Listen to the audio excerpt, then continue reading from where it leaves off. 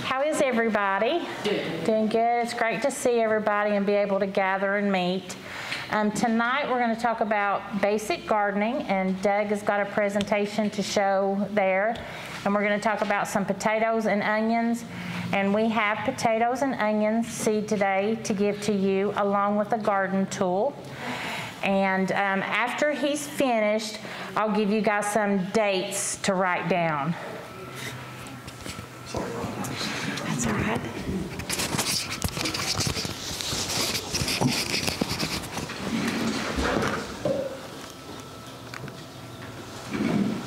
So I figure if we turned off all the lights, then you all go to sleep. I've been accused of being able to talk for an hour and not say anything, so hopefully that's not going to be the case this evening. But talk to you a little bit about basic gardening. We'll see where it goes. I'm sure it'll be different than the one I did at 4:30. So, is everybody excited about gardening? I mean, you like the fact that the daffodils and the forsythias and all that are blooming, and warm weather, well, at least till tonight. But anyway, I get the itching to get out there and do some gardening. I've already planted a few things before I was supposed to, but that'll be all right. So, why do you garden? I mean, the harvest is the reward, right? Well, maybe. Actually, getting that fresh produce out of the garden is actually really good. But for me, it's a whole lot about just being out there. It's about when you get busy and all stressed out to be able to go out in the garden and you're just out there a lot of times by yourself and just working in the soil and all. Your mind can go somewhere besides all the stress that you've been having to deal with. So it's just as important for that than it is for the produce that you get. But it's important for the produce as well. Nothing better. We don't like buying vegetables and stuff at the store anymore. They just don't know how to grow stuff, apparently. Okay. But gardening is a journey. If I ask you, I bet, how many people in here have been gardening for quite a while? Do you garden the same way now that you did when you first started? No.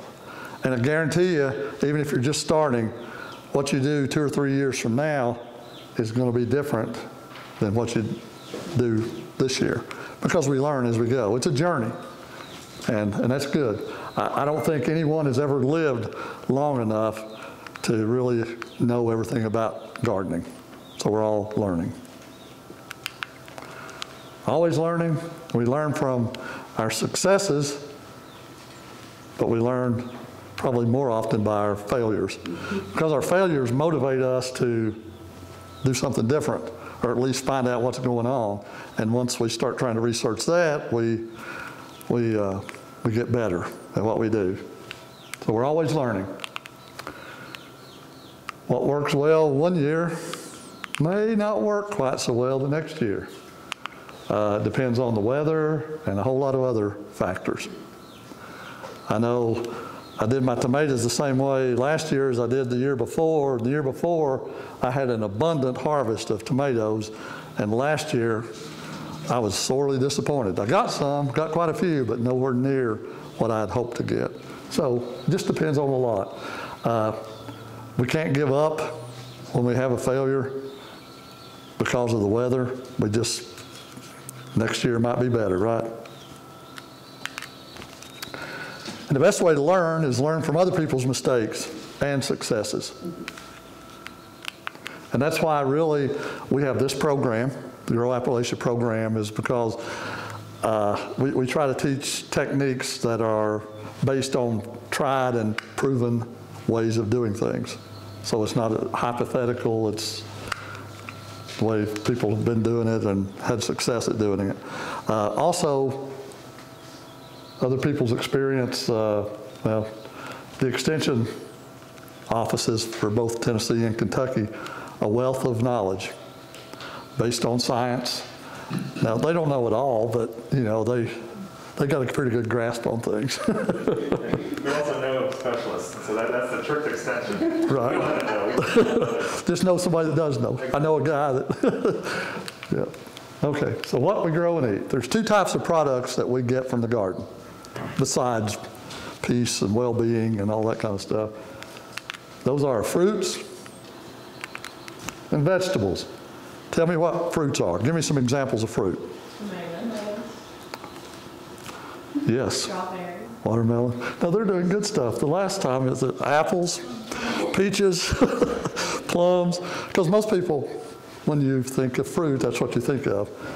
We'll find out what makes it a fruit, what's a vegetable. A fruit is a structure produced from a flower. So when that flower gets pollinated and the ovary matures, that's the fruit. And that's the things like the tomatoes and the peppers and the beans and the melons and all that. So there's some examples. You know, tomato is a fruit, but you don't put it in a fruit salad, right? Okay. So that leaves the vegetable. What is a vegetable? Most people consider vegetables tomatoes, peppers, and squash, and all this stuff. So a vegetable is a part of the plant, either the roots or the leaves or the stems or the flowers. If you eat the flowers or the flower before it opens up, then that's actually a vegetable, right? Anybody know any examples of a flower that we eat before they actually bloom? Well, some people eat squash flowers. What about, you ever eat broccoli? You ever eat cauliflower? Those things are just getting ready to open up and bloom. Okay, so vegetable, potatoes, lettuce, cabbage, carrots, broccoli, and a whole bunch of other stuff. Okay, flowers require a pollinator. What do? They transfer pollen from one flower to another and fertilize that so that you can produce fruit. So pollinators are things like bees, other insects, wind.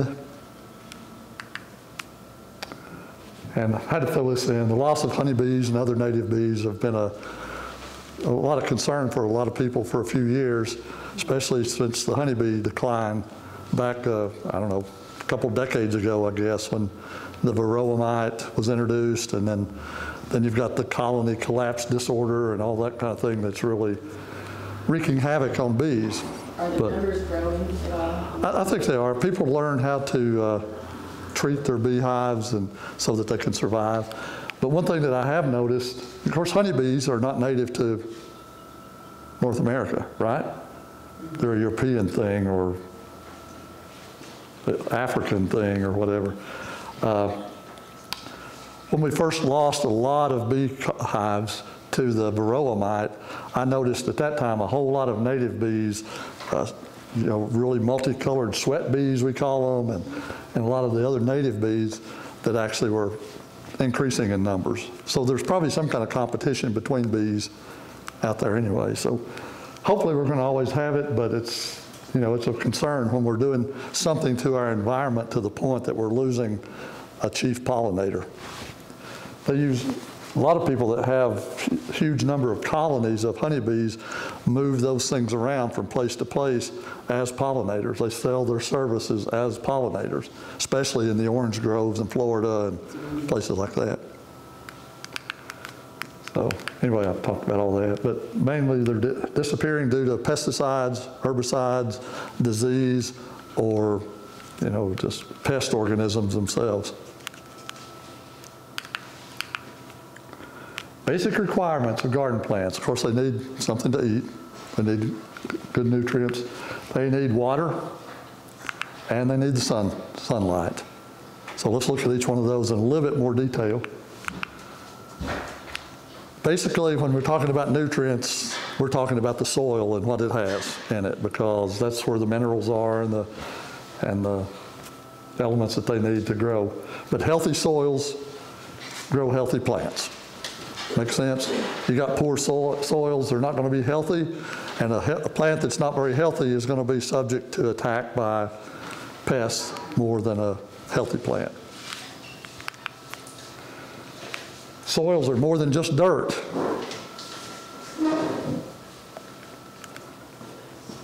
A large part of soil is eroded rocks, those kind of things, just into smaller particles, right? Over your sand, for example. But soil consists of the soil itself and a whole host of living organisms, from bacteria, fungi, and other things like earthworms, and there's 1,000 different soil organisms that actually promote a healthy soil. So that ecosystem that's intact, if you can keep an intact soil ecosystem in your garden, you're going to have healthy plants. And that's what we're all after. One of the things that we do a lot is tilling soil over and over and over every year. And what that does, it's disrupting that ecosystem, and eventually it's going to degrade the soil. If we do that, we have to continually add amendments like the compost and that into the soil, just to kind of halfway keep it ticking along. But we find out it's better to not really disturb it any more than absolutely necessary. Even commercial growers are now getting that idea. That's why a lot of them do seed drilling for planting crops and so on instead of tilling. Anybody ever heard of the Dust Bowl back in the 30s, 20s and 30s? That was because of improper soil management. Okay, compost. Rich, broken down vegetable material, manure, worm castings, that kind of thing. One of the things that you can get several places around is composted horse manure that comes from the mushroom caves where they grow the agaricus mushrooms, the most common mushrooms that you can buy in stores, for example.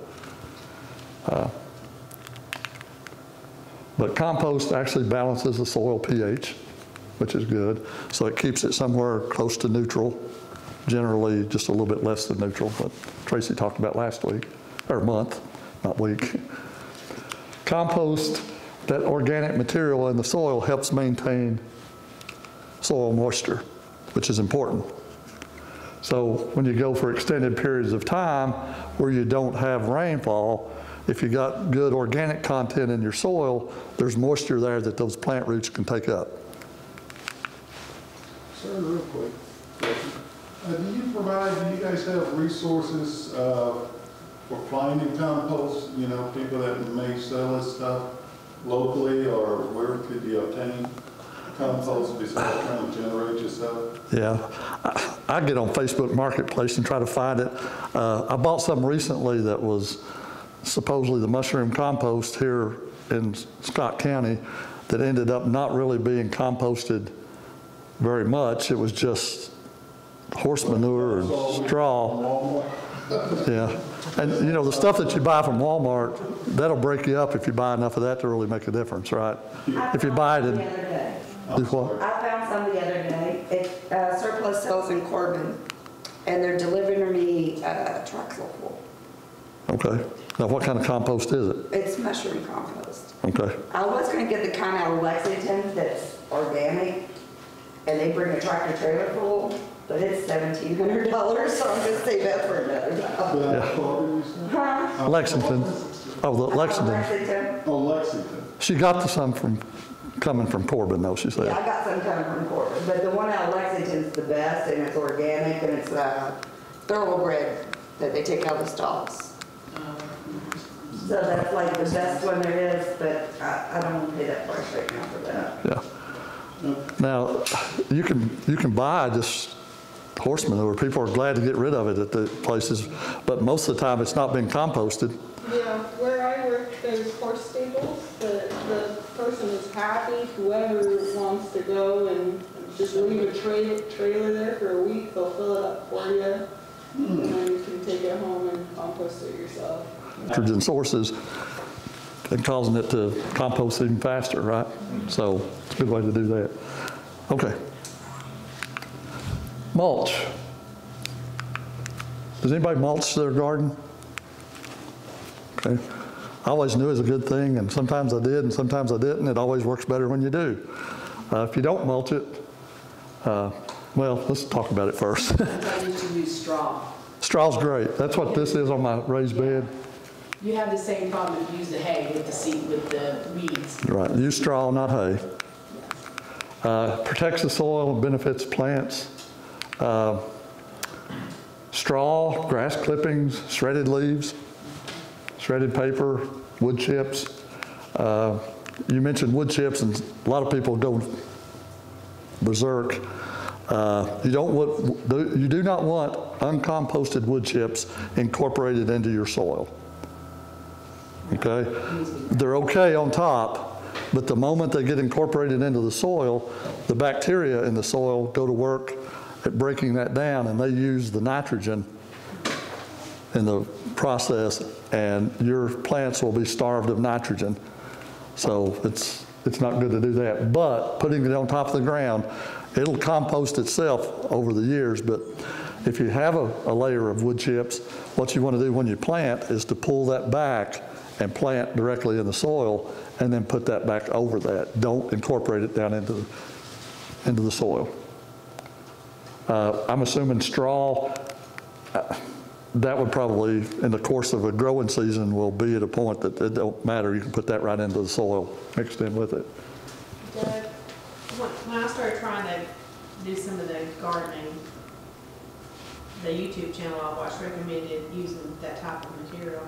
So I went to Lowe's thinking I would pick up stuff there. So I was thoroughly confused because I knew better than to buy something that was used for landscape that had a dye in it. But exactly when you're talking about wood chips, what are you talking about? Like when the utility companies chip up wood would be a good thing, or shavings and stuff that you could get from a sawmill. Really? Those kind of things. Because I always was told that you should not use wood chips, you should only use the bark. Well, the reason people want to use bark, shredded bark mulch, Right. is for termites. The termites are not as likely to eat the cork of a bark as they are the wood of wood chips. You can use the chips of like from the sawmill. Right, you can. My whole garden, we did a no-till. Really? And we patched the trees for some people to come and dump their loads there. You We just put it on wanna, top. yeah, you wanna make sure you don't mix it into the soil. Oh, just lay it on top then, like you do just. And if you Right. plant something like. Yeah, if you till that into the soil, you're in trouble for probably A long a time. year or two, Okay. would be my guess. We put cardboard boxes down, compost. Yeah, I've done that. That'll work. On top of it. Anything that you can put on the top will work. It'll save a lot of work with weeds. What we got to understand is nature does not like bare ground. So the purpose of weeds or any kind of an annual plant that comes in is to cover that ground so that it protects that soil environment, right? So lots of seeds, weed seeds out there. They will come up if you leave the ground exposed. They'll either blow in or they're already there. The seed source is already there. But if you put that straw down, and that's what I've got on my raised bed here, about 2 or 3 inches, I think mine are right at 3 inches, keeps the sunlight from reaching that soil, and it'll keep the weed seeds from germinating. So it works great. Now, is that how you fix it for winter, or? Yeah, I mean, Yeah. to do that at wintertime. I knew a guy that made kind of a pioneer in McCreary County a few years ago about promoting people doing raised beds. And what he would do is take carpet strips the width of his raised beds and cut that. But there's a lot of synthetic stuff in carpet, and I don't necessarily think I would recommend that, but that's better than letting the sun and the weather degrade your soil. Well, couldn't you even use newspapers? Yeah, newspapers are great. Years past, the inks that they used were not good, but now they use inks that are not harmful. So helps retain soil moisture and promotes cooler soil. So if you got a mulch layer on top of your plants in the summertime, the soil will be cooler, which is more beneficial. I'll try to move on. Also, one of the problems with tomatoes, if you got bare soil and it rains, that raindrop hits the ground and splashes up soil onto the plant. With that soil that's splashed up on the plant are the disease organisms like the blight and things that are going to destroy your plant.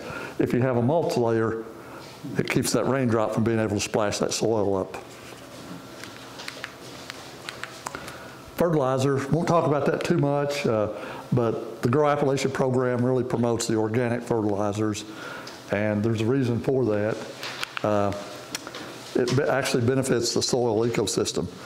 Instead of the chemical fertilizers, you can buy like 10-10-10, 12-12-12, and all that, which if used over a longer period of time, actually causes the salt residue to be built up in the soil, which degrades the quality of your soil. We don't have the fertilizer in yet, but we're expecting that soon. So just check your emails and your text message and stuff, and I'll let everybody know when that comes. Okay, so organic fertilizer promotes healthier food, right? Don't have all that stuff in your body. Okay, water. Too much water is just as bad as not enough water. You can drown them or dry them up. But good moisture retention in your soil is good, but it needs to be well drained. And it greatly enhances that by using compost and mulch in your garden. Make sure your garden area is well drained. Don't plant in a swamp unless you're wanting to raise rice. And raised beds and elevated rows, which are basically just increase the depth in your planting area without borders is what an elevated row is. And we'll talk more about that a little bit later. But this, if you can see that one on the lower right, it's probably not very good back in the back, but I've got 4 rows of 40-foot rows of raised beds in my garden, and I'm glad I do. I really like those. Sun. What value is the sun to plants? Photosynthesis, right? That's what they use. They use the sun to make the sugars that feeds the plants and feed us. Gardens need 8 or more hours of direct sunlight, or most plants do. Some things like lettuce and some of the leaf crops or whatever can do well with less time. Lettuce probably, as long as you got, what, 3 hours or 4, you're probably good. Because you do want that sunlight hitting it, because that increases the nutrient value of the plants. And in a garden, you can kind of orient your rows from east to west instead of north to south. And the reason for that is when the sun comes up in the east, all day long, all the plants in all the rows are getting access to that sunlight. Whereas if I turn it to where I've got them north and south, if I've got higher plants or taller plants on the east side, it may be midday before the rest of my garden actually gets access to the sun. And the biggie is that sunlight, the proper amount of sunlight is necessary for when the fruit gets to the point of being mature, all those sugars that are produced when a fruit ripens that makes it taste so good, and that's why we do this thing, those things are because of the sufficient amount of sunlight. Does that apply also to greenhouses? Should they also go east and west instead of north and south? Well, I've got some high tunnels as well, and they are oriented north and south. Okay. Because they have, you know, you've got, from the time it first comes up, that high tunnel or greenhouse would have access to that sun. So, and usually you're not got tall stuff in there that's going to block it in that. And according to what you want, I mean, sometimes having a tall plant that blocks the sunlight might be better if you've got cabbage and a lot of the things like that, or lettuce or whatever. But most of the plants that we're after in the summertime need that sunlight. Okay, some general rules. I need to wind this up pretty good soon. Don't walk on the planting space. Why? The place where you're planting the plants. Why not walk on it? Because it'll compact the soil. Right, and that's not good. You need it aerated and all. So only walk on the walkways. Don't bite off more than you can chew. Start small. You do. I always spend way too much. But the bottom line is a small space, well taken care of, produces more than a large space that's neglected. I know that from experience. My wife says, you need to plant less this coming year. So I've got 3 extra garden places in addition to what I already have. But I'm hoping I got a little bit more time to take care of it. Another thing, grow what you eat primarily, right? Don't devote most of your garden to stuff that you don't know whether you like or not or whatever. Stuff that you know that you're going to eat, plant that stuff. But don't stop there. Every year, try something, 1 or 2 additional things, because you might find something that you didn't realize that you love, but now you do. So experiment. Here's a biggie. Eliminate weeds when they are small. Why? Because they get big and go to seed. It's a whole lot easier to take that scuffle hoe or stirrup hoe, and I'm thinking about scuffle hose.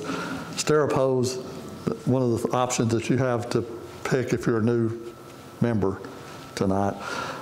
Skim off the top inch or so of the soil where the weeds are, instead of taking a regular hoe and chopping deep and digging that stuff up, because if you chop deep in the garden, what are you going to do?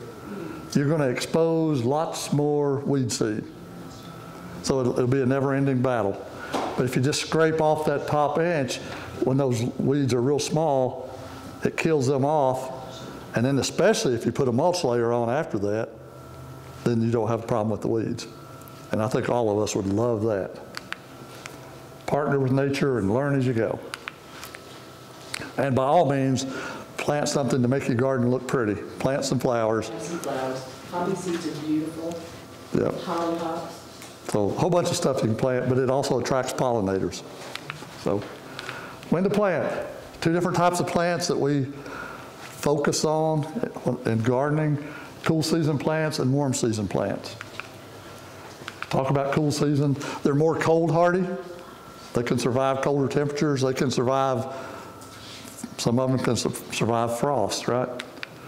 They can be grown and planted before the last frost in the spring or after the first frost in the fall. Actually, if you grow the cool season plants in the fall, it's best to plant them about mid-August, mid to late August, and they will do great. I think they're easier to grow in the fall. They're a lot easier to grow. You don't have the same pests that attack them in the spring. I planted cabbage and carrots and broccoli and Brussels sprouts and what else? Kale and mustard and turnips and all that kind of stuff back about that time last year. I just harvested my last cabbage last week. This week, I finished digging up all of my carrots that I'd been eating on all winter. Got 20 pounds of carrots in my final harvest in a raised bed. What kind of carrots do you grow? I grew one this year called Bolero, and they are, I have never grown carrots as nice as those. I mean, they were a couple inches, 2.5, well, probably a couple inches in diameter and about that long.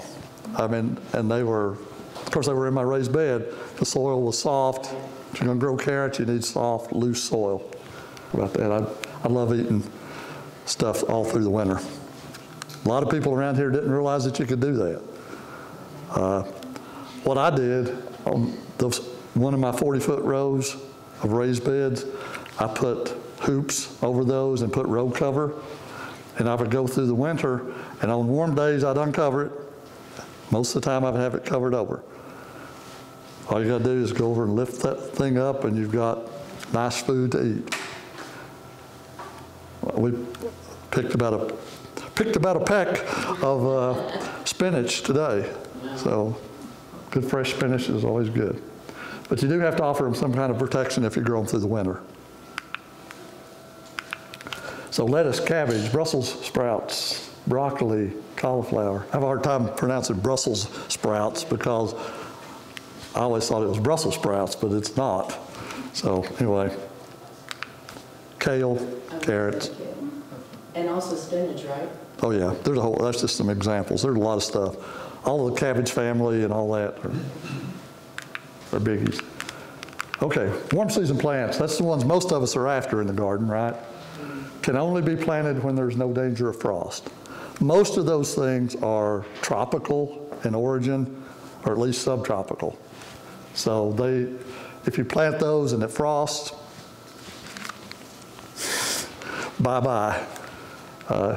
If it's not too awful bad, you can cover them up. But the reality is you don't really gain anything by planting them real early because the soil temperatures haven't warmed up enough. They'll just sit there kind of in standby mode. And once the soil temperatures get up about 50, or nighttime temperatures get up to about 50 on average, and past the frost, then they'll start going. So I can almost guarantee you that you can take a smaller plant, plant it at the right time, and outdo one that you planted earlier. So just say nighttime temperatures around 50. Usually in our area, it's about the first or second week of May. Last year, it was May the 11th when you could have planted after it warmed up that morning. I got so excited after last meeting that probably a week or so after it, I decided to start my seed trays. And I already have tomatoes that are about that high. So are they way too early? You'll be all right. I got peas that are this tall. You'll probably have to repot them into some bigger pots before, so that they'll survive. I started panicking that I was going to have them, because it does stunt the growth. Even once you put it in the soil, if you put them out too big. Yeah. I mean, I think a smaller plant will actually do better planted in the garden. I mean, you can go to Walmart or Lowe's and buy Bonnie tomato plants that are that tall and all that. But you also get one that you started yourself that's that tall, and it'll outperform that other one. So when you think about those, sorry to jump in, the plant might be big, but what's the root system? Right. What does that look like? And so, well, right now, and that's the important water, part. So, yeah. But I have watermelons up too. So I got a little too excited, I guess. Yeah. Honestly, this is just me, I wouldn't start cucumbers and melons and that kind of stuff from seed indoors. I would wait till you can plant those things as seed outside. But on the flip side, you can't plant tomato seed in the garden. You need to do that by a transplant. So, somebody was saying that one of the people in the last class after it was over with said that he was somewhere and they were selling corn plants for $1 per pot for corn that was about 1 foot tall. I thought, okay, you can probably buy enough to plant an acre for a couple or $3 on corn seed. Well, maybe exaggerating a little bit. And then you plant that seed, when it germinates and pops up, it's establishing the root system right away and it'll do well. That one transplanted to the garden from a pot is not going to do very well. And you're wasting your money. Okay, I'll move on. Tomatoes, peppers, squash, cucumbers, melons, okra. Sweet potatoes are a little bit different because not only does it have to be just after the frost danger is over with, but you need to wait on sweet potatoes till probably June, somewhere in there to plant those because they want it hot and they'll do really well. when it's hot. The sweet potatoes are in the morning glory family, if you know what morning glories are. So, seeds or transplants, what we were just talking about.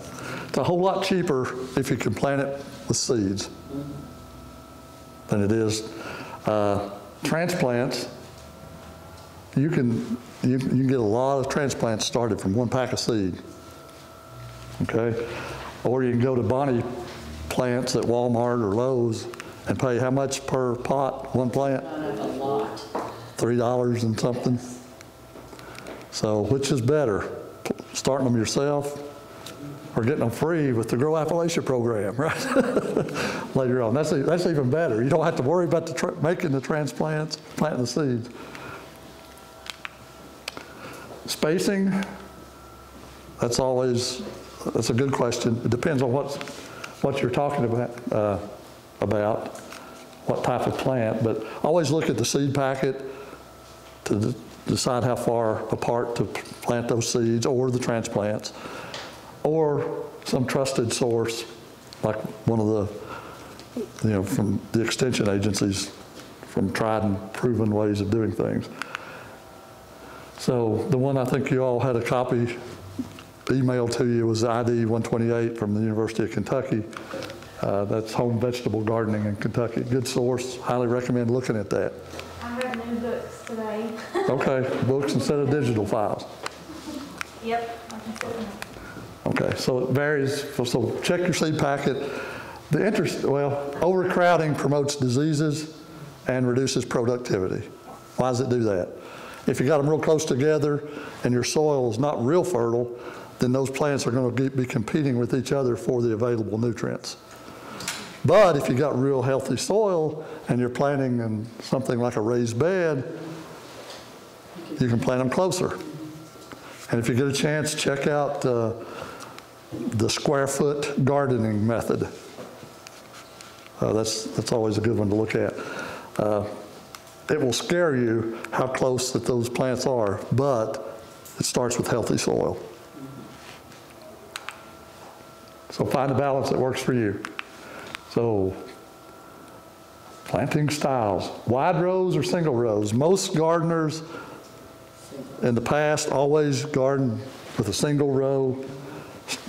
Drive you a stake, stretch a string to the other end of the garden, and dig you a furrow and plant it in there, and then step over about 3 or 4 foot, and then make you another row.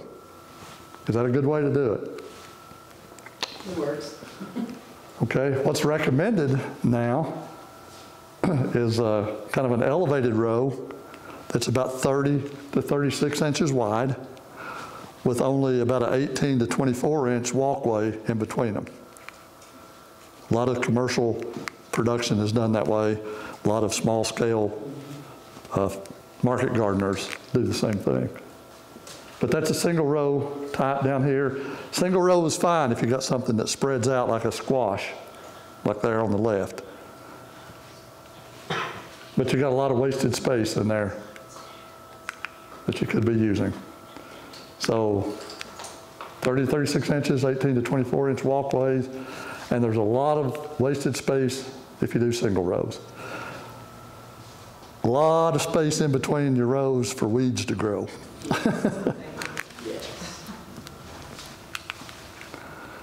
Run your lawnmower through there. I've done that before. That's the advantage of getting them when they're young, because if you let it get to that point, they have won. You have lost. Okay, here's raised beds. Is that metal roofing on the second one? That's galvanized metal roofing. Huh. Okay, you can use a lot of things, a lot of materials, but generally you don't want a raised bed over 4 foot wide. Why? Well, first of all, you can't reach that. So you can reach over. If I've got a raised bed that's about 6 foot or 8 foot wide, how am I going to get to the stuff that's in the middle? You never want to stick in it, yeah. Must have a piece of dirt there out of my garden on in my shoes. Okay, but so you can reach across. You know, I mean, even if you have to go around to the other side to reach the other side, that's good.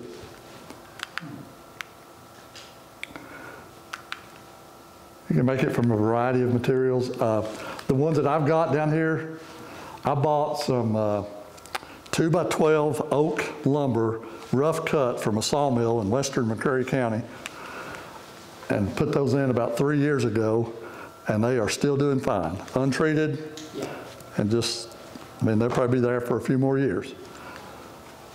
But a 2x12, 10 foot long, is not cheap when you're buying a bunch of them to do 4 rows, a 4 foot wide by 40 foot long rows. That's a lot. That would last a lot longer than people think, because my husband built me a porch on this little building that I had an office in, and he used rough cut, untreated wood.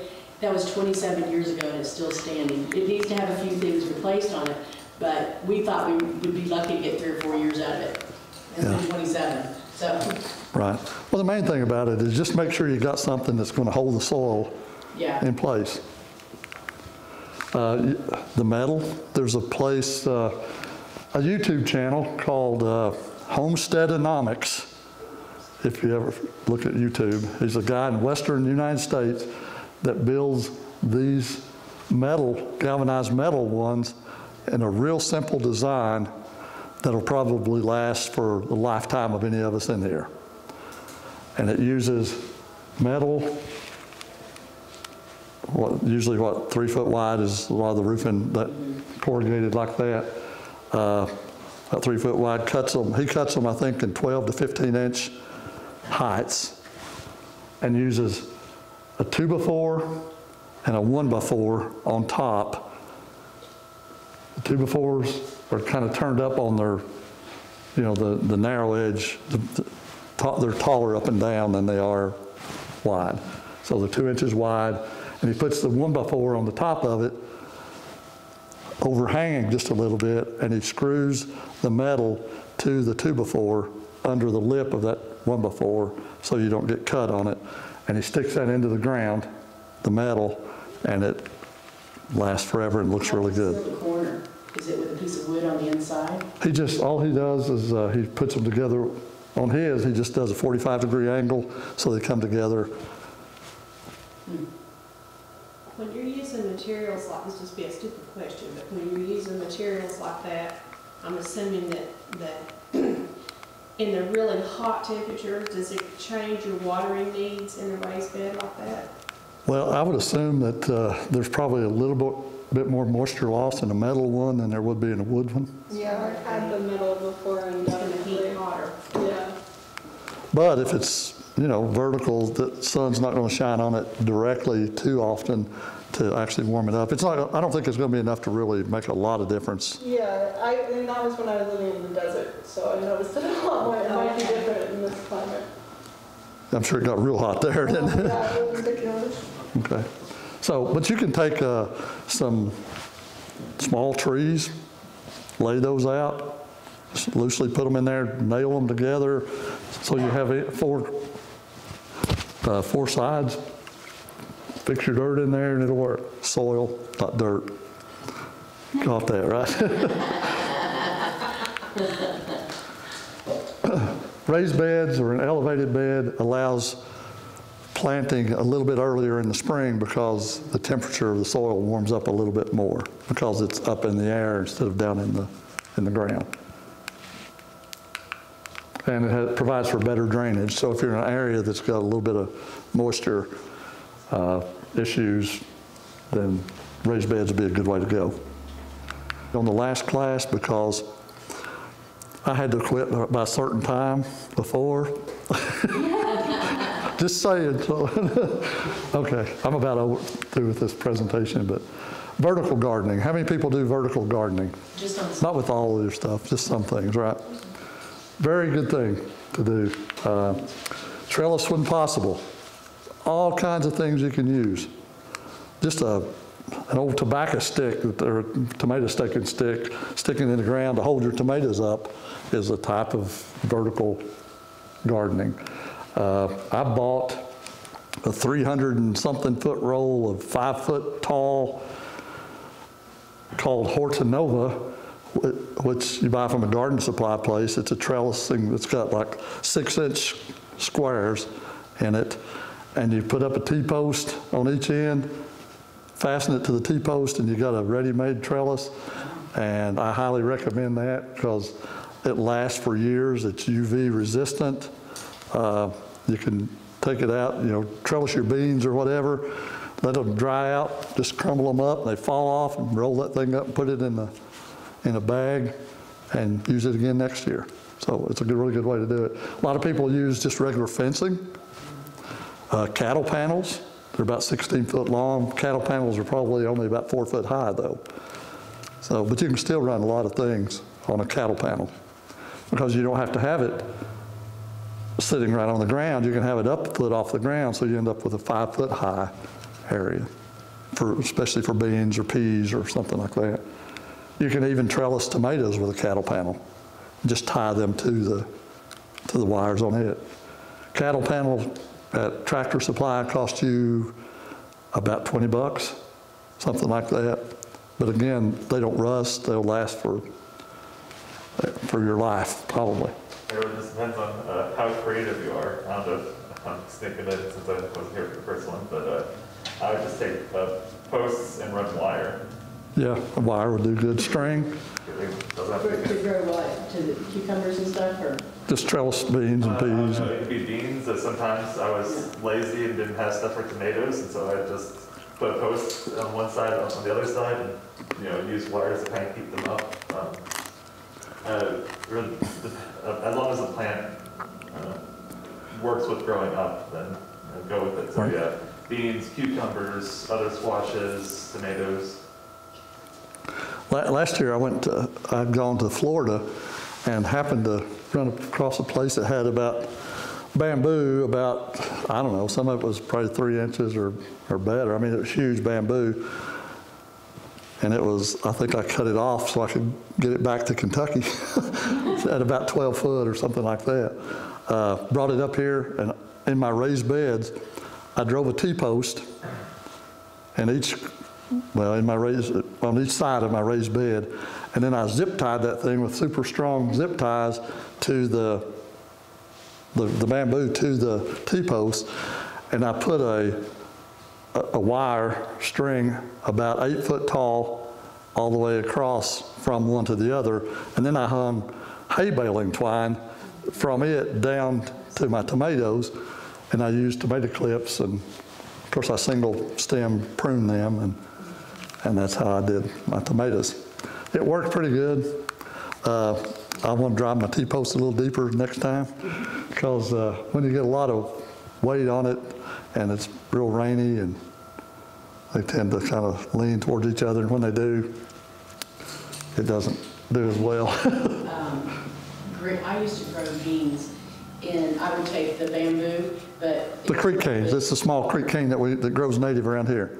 Right, and they would be tall, like 12 feet or something, and I'd make like a teepee with 6 of them. Yep. And then I would plant beans at each post, and they would just grow up it. So you could even stand inside of it and pick them. And if it was too tall, you just got on a little ladder and step stool and could pick them. And oh my gosh, I'd get more beans than I could know what to do with. They grew so well. I guarantee you, a generation ago in Scott, McCreary County, if you went to somebody's garden, they had bean poles to trellis their beans with. I mean, we call them bean poles, but the bamboo, the creek cane. Problem is, it's not as easy to find anymore as it used to be. It's not that it's been over-harvested. I just think that, habitats have been graded and changed and all this kind of stuff, because I can cut that bamboo off and there'll be 2 grow up next time. I mean, they can survive and they spread. Well, if we didn't have enough of the bamboo, my husband, we had quite a few trees. He'd just find one about that big, and he would cut it, and we would use those in replacement. Yeah. So all kinds of things to do, but vertical gardening makes your garden easier to manage. Keeps the fruit off the ground, conserves space. And by keeping it off the ground, it reduces the disease that gets to your plants. And again, incorporating that with the mulch layer underneath, you can't go wrong. Easier to harvest. So which plants can you trellis? Obviously cucumbers, tomatoes, beans, and peas. What else? Some types of squash. Certain types of squash. I did spaghetti squash last year. They did really well on the trellis. A lot of things like that, if you don't trellis them, they're going to spread all over your garden.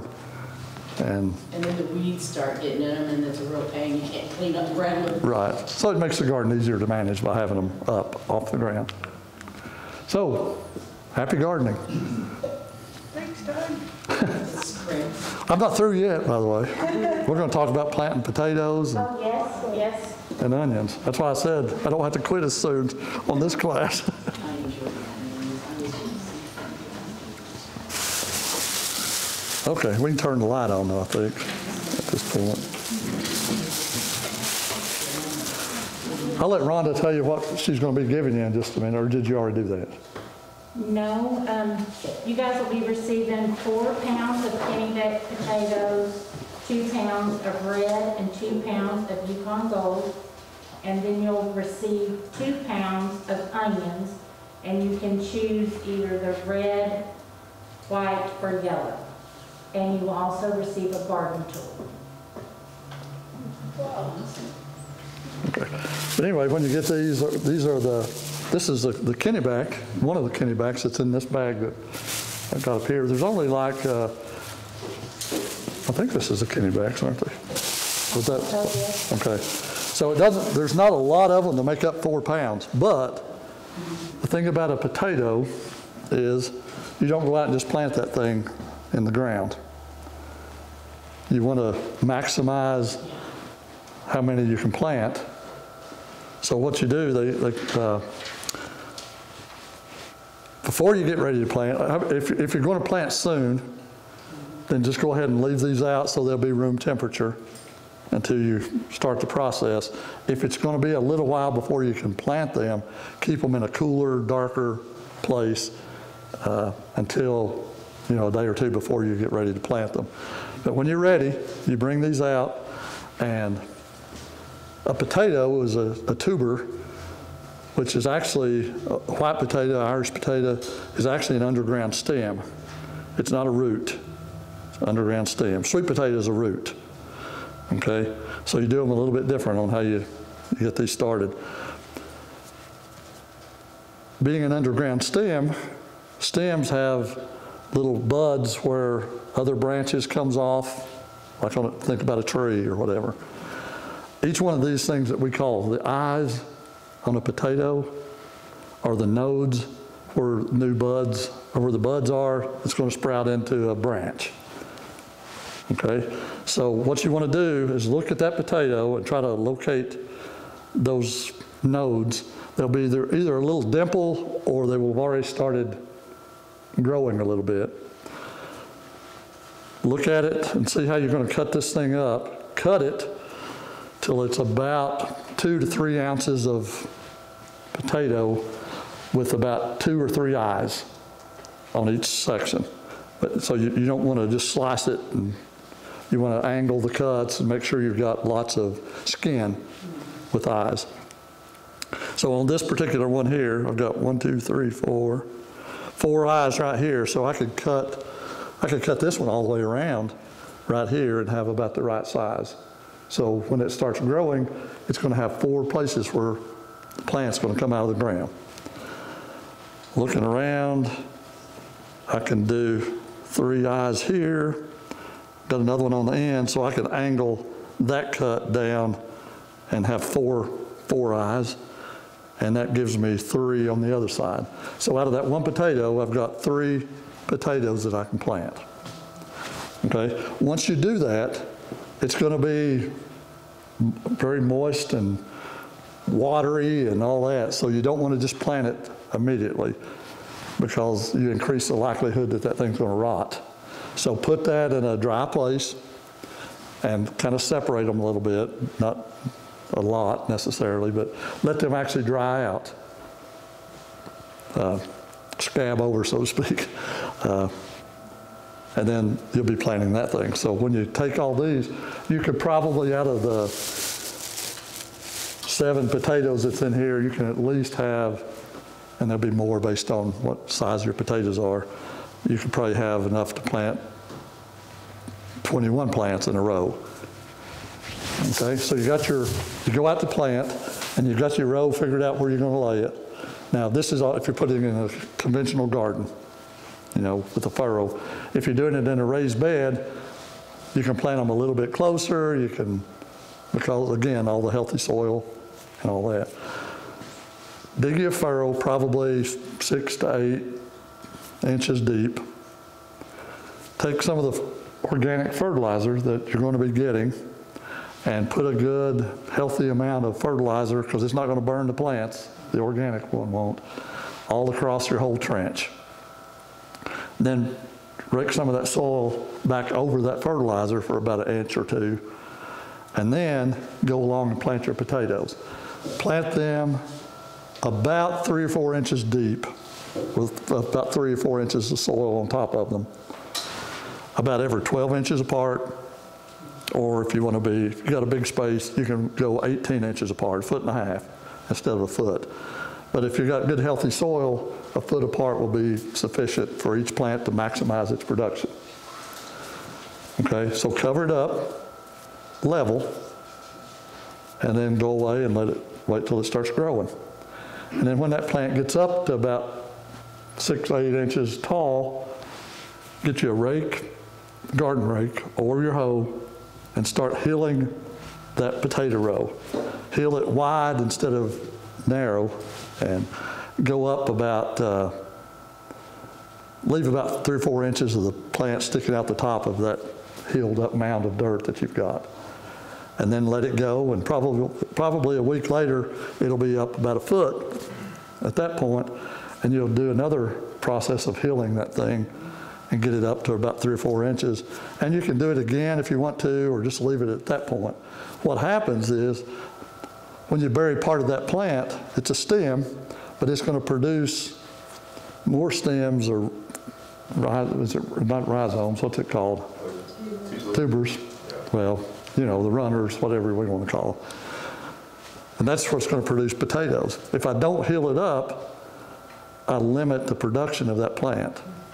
The more soil I can hill up on that, the more potatoes you're going to have. Most of our potatoes are indeterminate, which means really if you, as much as you want to hill them up, they'll still produce. You got a question? Yeah, is it possible to start with your depth of soil, let's say, low, and then add more soil instead of hilling? Yeah, well, that's what you're doing. Right. You can add more soil, but just in the process of hilling that up, you're actually eliminating weeds that's in that walkway between that too. So you're pulling that up. So you're killing 2 birds with 1 stone, so to speak. So I've always planted mine in rows, but this year I want to do something different because I'm getting older and it's harder to dig them, and it's so hot. It's time to get them. So I'm going to do mine in pots this year. So is that what I do, is wait till they get a certain size and then add more soil, just keep going till you come up? Yes. So if I start I'm going to cut the bottoms out, okay? That way when I harvest them, all I have to do is just pull it up and let it just fall out. Okay. So how many inches of soil would I start with, like 5 or 6? Well, if you got it in contact with soil, you could probably lay it on the surface of the soil, and then put about 3 or 4 inches of dirt on top of it, and then just keep adding it up. Okay. You can also hill it up with straw or stuff like that as well, but having soil is a good thing to do. Growing potatoes, if you plant them in a raised bed, I had a 4 by 10 raised bed with the Irish potatoes. I planted them about 1 foot apart, so I had 4 for 10 rows of 40 plants in one that size, and my soil was real loose. When it come time that the plants on top died back and I started harvesting them, I didn't have to get a hoe out and chop. I just had to stick my hand down in there, and the first row or 2 was a little bit more difficult than the rest of them. I just kind of pulled the soil over to one side, and then I could work my way across that whole bed and get all the potatoes that were in it, and it was really easy, and they were clean, and it was a good experience. I like good experiences. Do you raise worms in your raised beds? My raised beds are full Do you put- of worms. I don't put them in, they're just there. Yeah, but I mean, so you do put worms in yours? No, I don't put them in, they Just find their way there. I see, okay. Yeah. Because when it rains at my house, my driveway and everything's just full of Yeah. worms. And that's a good thing, right? Yeah, What the worms are eating is that decaying organic material, and then they're excreting valuable fertilizer. Okay?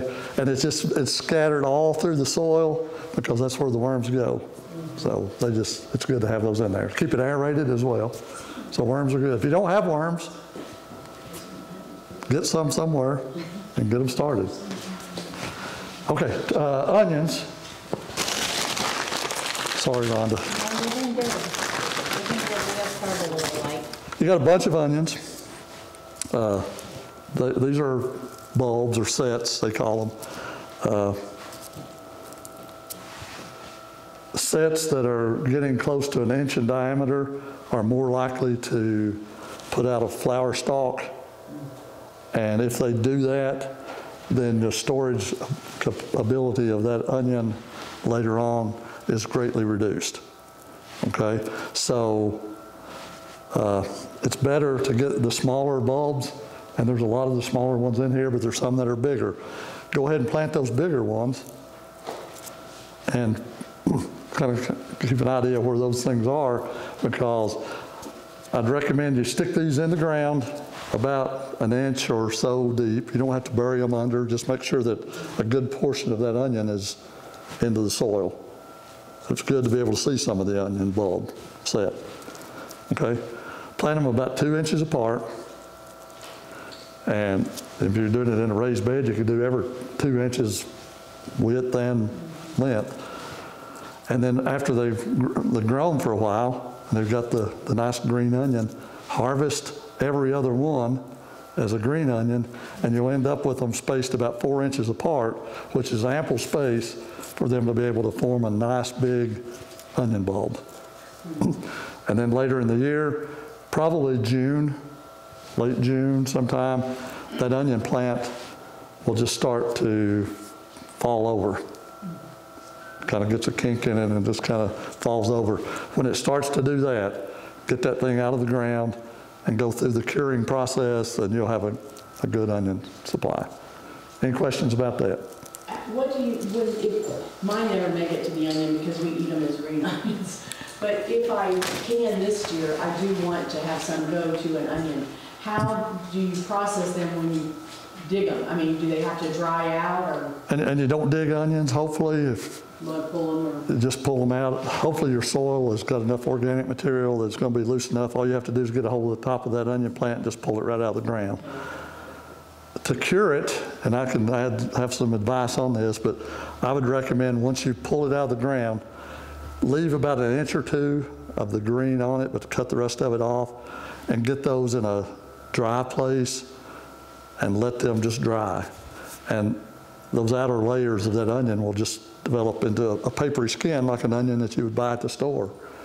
And I don't think it takes very long to go through that curing process, does it? I don't know off the top of my head, but when I've had it before, it doesn't take long. There's just one where, yeah, like I said, just look to see that kind of papery material. If they're wet, then obviously that's not going to store well. Right. Right. You don't want to just lay them out though in the sun to let them dry out, or? You can do that Okay. up to a certain amount of time. Right. Yeah, when I harvest mine before, while I'm harvesting, I'll have them out in the sun, but then have it for, not forever, but then I'll just go ahead and take it to a dry place inside, and then kind of. It's very similar to the way you do garlic as well. And that's one where there will be, Yeah, I have a garlic. coming up early summer, that's when we'll get into the preservation stuff, where I know there'll be FCS agents through extended family and time. They'll have the research side of it, telling them how to store all these products. Right. And then, of course, once you get them cured, it's best to store them in a cool, dry place than it is in your house or or in some place that's hot, because they'll last longer. Some varieties of onions store longer than others in it too. So you know, I don't know if we even have an idea what variety these are. It's just yellow, white, and red. We don't know what particular variety. So, any other questions? Thank you all. Thank you, Doug. Okay, I got a couple dates I want you to write down or remember. Our next meeting will be April the 15th.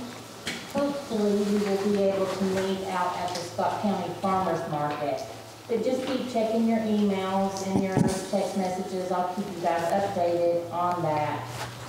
And April the 5th, I'm sorry, I forgot. April the 5th, Cameron Lee will open up the greenhouse at McCreary Central High School for people to go get their cool season crops.